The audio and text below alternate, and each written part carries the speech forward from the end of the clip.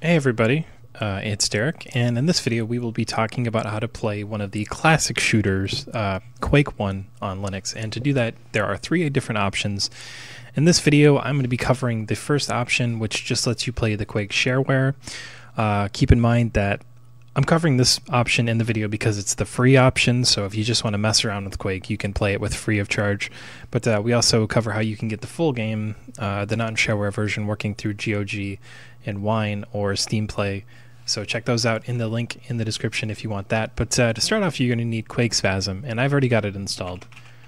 And if we run it here, nothing's going to happen because it doesn't have anything. So we need to download the shareware, and the shareware is right here.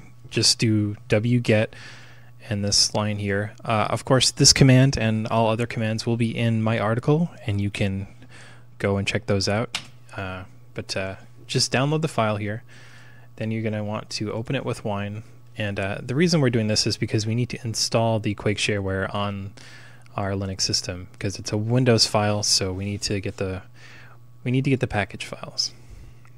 So once we've got everything installed, you need to put the ID file, the package files from this, into the Quake Spasm folder. So this is where the video gets a little different. So Quake Spasm, depending on what Linux distribution you're using, the instructions are going to be different. The folders are going to be different. On OpenSUSE, it goes in this folder, but on Arch, it could be in a completely different directory, and Ubuntu and Debian, different directory, and Fedora, it's different. So please check my tutorial to learn more information. But if you're using SUSE like I am, it goes in this folder here, and we're going to do that now. So just try this command out here, and it should copy directly here the package file. Then we can go to Quake, and it should run our game. And here we go. We have Quake, we have multiplayer, and I can click single player and start a new game. And I've got the original Quake. It's it's running a bit weird. I don't really know why the mouse is acting the way it is. Here we go.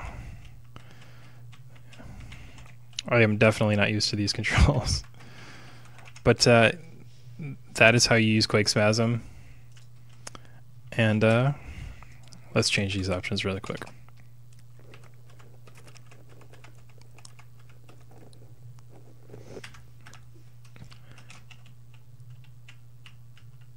Anyways, guys, this is how you get the original Quake running on Linux through Quake Spasm. Please check my article in the description where we talk about how to get other methods of playing Quake working.